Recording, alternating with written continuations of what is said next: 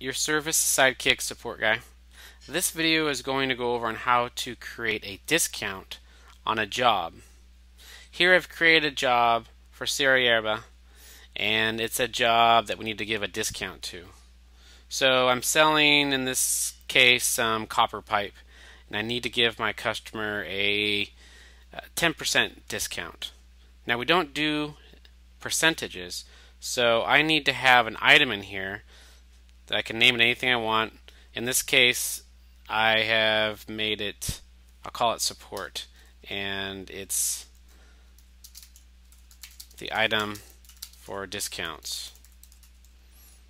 You could name support, you could name it discount, whatever you want.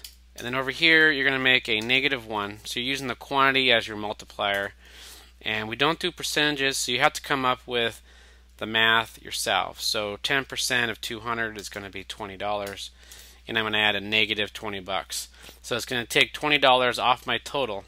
So out of 400, it's going to be $380. And that's how you create discounts in Service Sidekick. Remember also, this remaining balance, or this total here, has to be a positive number. You cannot sync negative numbers to QuickBooks. You have to do those credits directly in your QuickBooks. I hope that helps. Thank you.